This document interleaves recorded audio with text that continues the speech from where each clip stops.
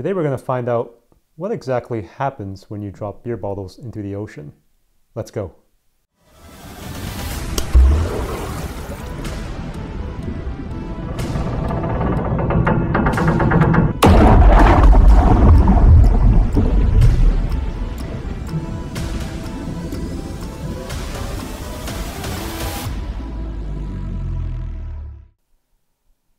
Hey guys, I'd hate to waste a good beer, but today we're going to do just that. Now I know that bottles have been dropped into the ocean before by spring breakers off the coast of Florida. We're actually going to follow this down to see exactly what happens. Let's get straight to it. We'll be using this chamber to simulate the exact pressures that are experienced in the deep ocean. By the way, don't try this at home. We're dealing with extremely high pressures here.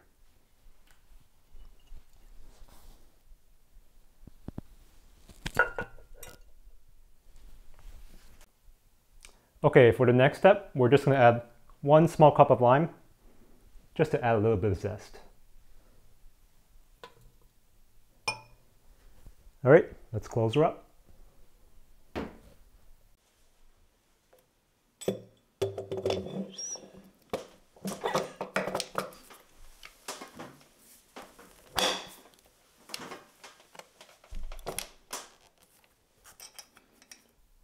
I've been thinking about this test for a while. Let's christen this vessel.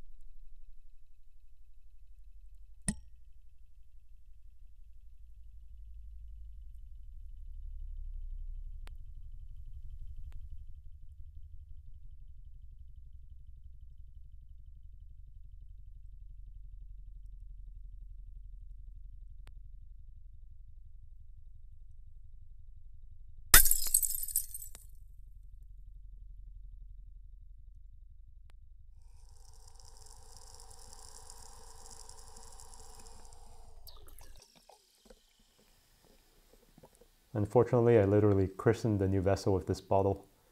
If you look at the top right corner, the implosion was so violent that it left a permanent gouge on the inside.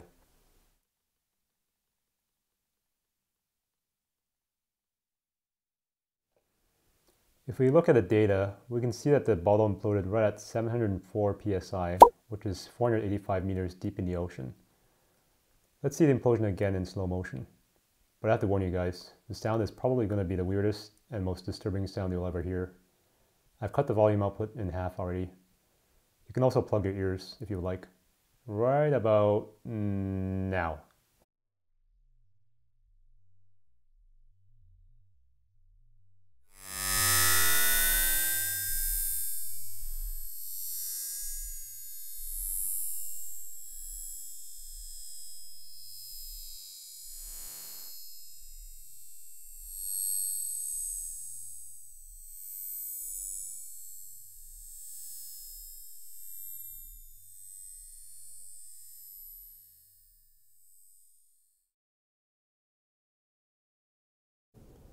This is what the bottle would look like when it's lying on ocean floor.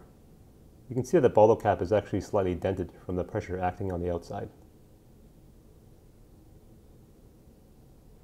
Before you guys go, I want to try one more quick test, but I'm going to try something different. I'm going to try using a stout instead of a lager to see if it makes a difference.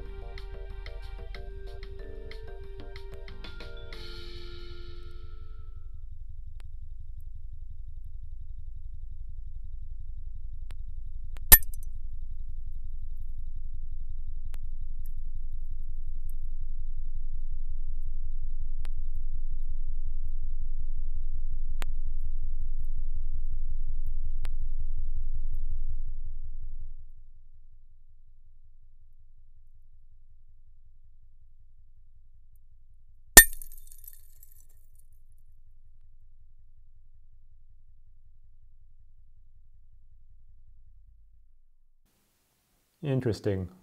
The bottle imploded at 1,694 psi, or 1,168 meters deep, which is almost 2.5 times deeper than a Corona. I guess it makes sense since it's a stronger beer. Let's review the footage to see what happened.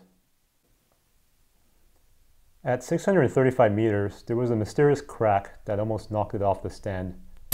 Surprisingly, the bottle held up for another 533 meters before the implosion, but it wasn't the glass that failed this time. If you focus your attention on the steel bottle cap, it begins yielding due to the pressure until it completely turns inside out, firing the bottle cap straight through the center, causing the glass to shatter.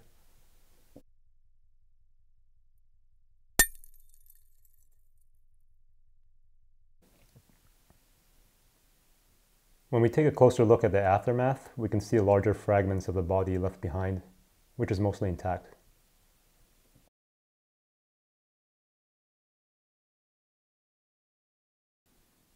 And here are the final results for today's test. It looks like the old stubby bottles are stronger than the modern long neck bottles. Ireland takes this match. Sorry Mexico, at least you still have your football team. That's going to do it for this episode. If you guys enjoy this kind of stuff, please consider crushing the like and subscribe button. And yeah, enjoy the rest of your day. Cheers.